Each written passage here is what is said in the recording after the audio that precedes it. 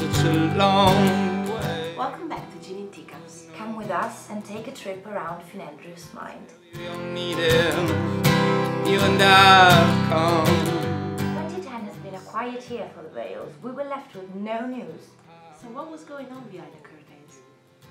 We've been touring for ages, and so it was going to be our kind of, okay, we're going to try and all have lives again and like buy some new like, cutlery for the flat and stuff, like things you wouldn't usually ever buy or have a need for.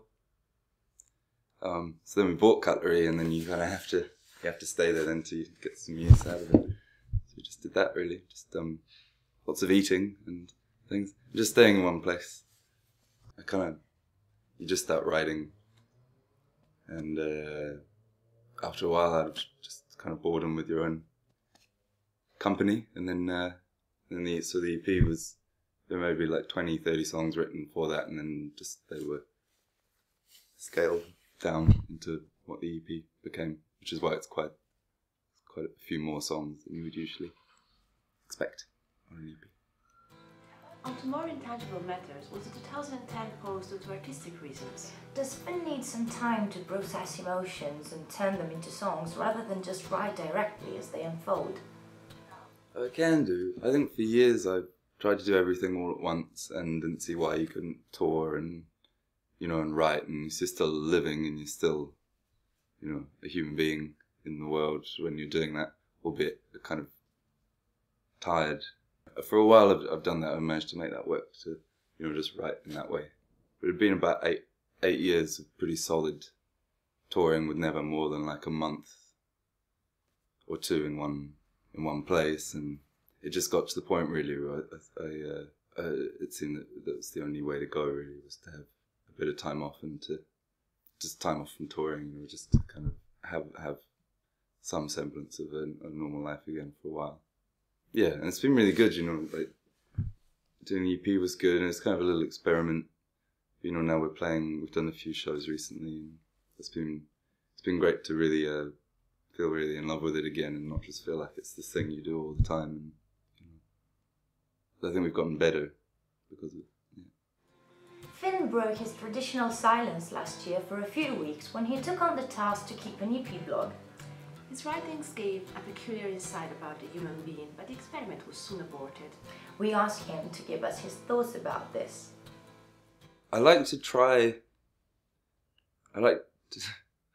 attempt to be a part of the modern world, and some things I really, enjoy.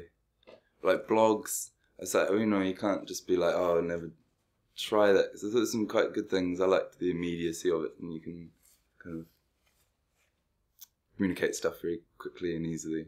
I like that. But I'm just terrible at that kind of thing. Kind of having to write and having to maintain. People getting upset if you haven't updated it in a while. I wasn't very good with that pressure really to write things like that. And like Sophie's amazing at it, and I think really uses it to its best effect. So I kind of opted out really. After a few entries. We'll see. I don't know. I think if we were on tour, maybe it would be something you could do more. There's a lot more stories coming up then. But then again, Soph's better at that anyway. So I think I'll just leave that alone. No. Just getting drunk and deleting things and weird little rants. I'm not sure. The Troubles of the Brain EP marks the departure of the Vales from rough trade after almost 10 years. Still, it's produced by one of the signature producers of the label, Bernard Butler. We dig the beat to hear the story behind this. Oh, Bernard was just... He lives around here, so I probably shouldn't talk about him too loudly. But he's great. He's really... It was really what was needed on this, I think, because it was recorded mostly at home with just me in the room, and so I was quite confident about that at first, and then I was like, oh, maybe it does sound a bit shit, and so he was great. He did what he always does. It's great hearing the kind of point of the song and bringing that out. And there's no bad will with rough trade at all. So it's it's nice to still be able to do things that are connected to them in some way. It's good. And to understand the other side of the coin, how's the pitch-based experience been so far? It was great. It was really surprisingly hard to mess up completely, which was good. It's good. It was a little disappointing in that I think, maybe overly optimistic. I kind of thought maybe we could just fund the whole next record from an EP. I think maybe that wasn't quite right, really. I think EPs are a funny thing. So it was good. I'm glad I tried it. I'd like to keep it going, you know. Just everything's so expensive, you know. You need that's why people have labels, I guess. You got to it's a lot of people to pay. But we'll see. It's very freeing. It was very exciting. To quote some of the latest lyrics by Finn, Daddy, when you were young, was it all this strange?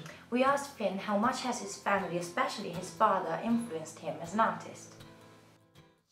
Yeah, I mean, I feel that in my family. I feel there's you know, not just my dad, but a lot of people on that side, especially a lot of old like horn players and things and these various musicians.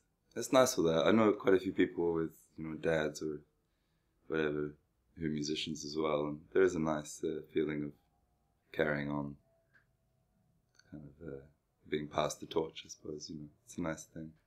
It's a lovely relationship to be able to have with a parent, to have someone that, and you know, my mum's the same as well. You know, they always understand what you're going through. You know, which is nice. Not everyone has that, I suppose, to be able to talk about things very frankly and, you know, have them understand and, you know, offer you advice that's useful. I feel like would have been useless at everything else, whether he had been a musician or not. So I probably would have become a musician anyway. Talking about what a man can leave behind. Does Finn agree with Thomas Gray or Foscolo on Tombstones?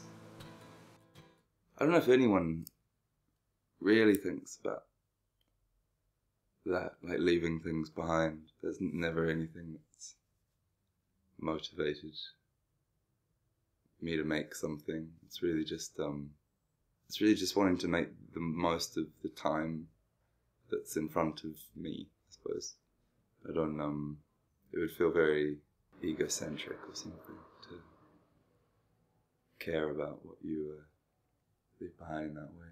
I don't know, everything's so temporal anyway, it seems. I don't know, silly to think your songs will. Maybe Paul McCartney thinks about that. I don't know if he does. Yeah, I just don't like wasting time. I feel like when I'm not writing, I feel like I'm wasting my time. And I just, you know, it's what I enjoy most, and it's what helps me get through everything. So it's very just useful for me. Finn seems to have a very instinctive way of writing. He delivers very strong and raw emotions through his songs. But how does the process really feel like for him? Well, that's a nice way to look at it. I don't know if everyone works like that. I don't know, maybe some people can consider what they're doing a lot more. I used to worry that I don't think about it enough, and that maybe I'm meant to have a kind of you know, like, a lot of friends that went to art school, and everything's always tends to be very conceptual, and there's a lot of conscious brain power gone into bringing these things together in a certain way. And I always hated that stuff. I always hated that at school. I always hated thinking about things in that way. I don't know. It's not something I'm capable of doing, it seems. I either write what just comes out, or I, you know, don't write anything at all. Is art a way to present oneself to the world? Maybe hoping that kindred spirits will recognize us. There's plenty of things people can do in their lives that might help someone else out in some way, or offer them some kind of comfort or something. So I don't prize being a musician as, you know, offering more more of that than, you know, anything else, I suppose. I just enjoy it.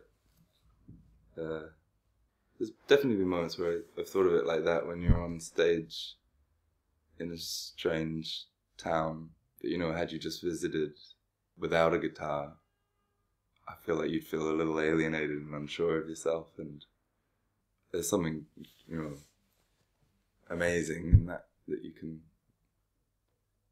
you know, get up and play for people, and, you know, the old give and receive of that is a great thing, and it can make you feel very part of something, I suppose, part of which is good, you know, for people like me that never, you know, kind of grew up always never really being very part of anything. It's nice to feel like you've made this little club, I suppose.